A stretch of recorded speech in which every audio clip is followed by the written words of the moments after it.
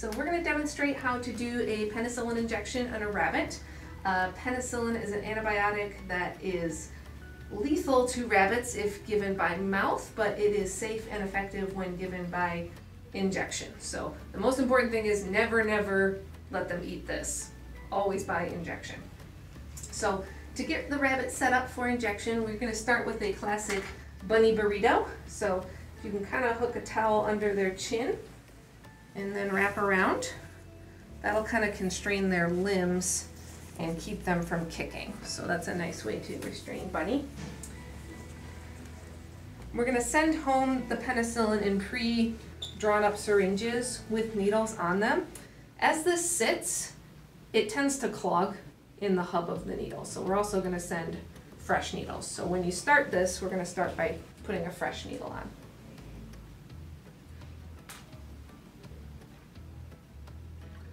Okay.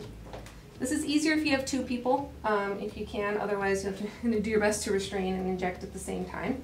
But basically, I'm just going to kind of peel back an area here.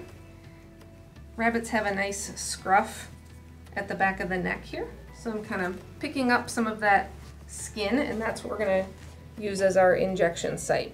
So I'm basically going to tent some skin up, poke in. I'm going to draw back on my syringe to make sure I don't get any blood. If I do get blood in the syringe, I'm going to pull out and move to another location. If I pull back and there's no blood, I'm going to go ahead and inject under the skin. And it's a pretty good sized needle. So tenting my skin, I'm going to poke in. Very good. I'm going to pull back on my syringe. No blood there. And then inject in. Pull out. And that's it. When you're done, just dispose of your needle in a milk jug or similar, and then you can throw them out in that. Good bunny.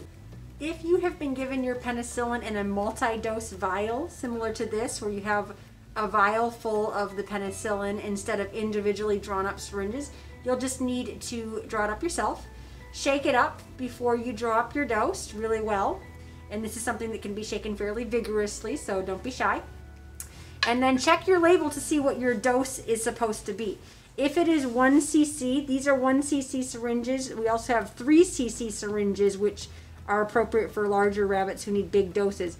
1 cc syringe, you'll draw the plunger where the top of the black is at the 1 cc mark. If your dose is 0.5 cc's, you'll draw to where it's at the 0.5 cc mark, etc. In a 3 cc syringe, it might be 1.2. The hashes are smaller. Just pay careful attention to that and ask questions if you're unsure. To draw up, you'll put your vial upside down after you've shaken it up.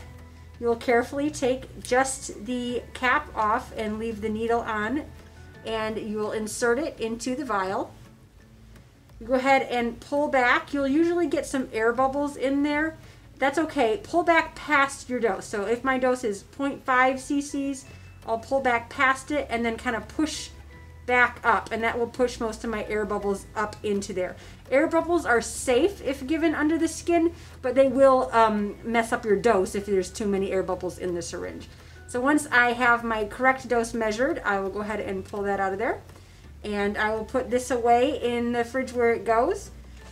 And I will go ahead and use my needle to inject.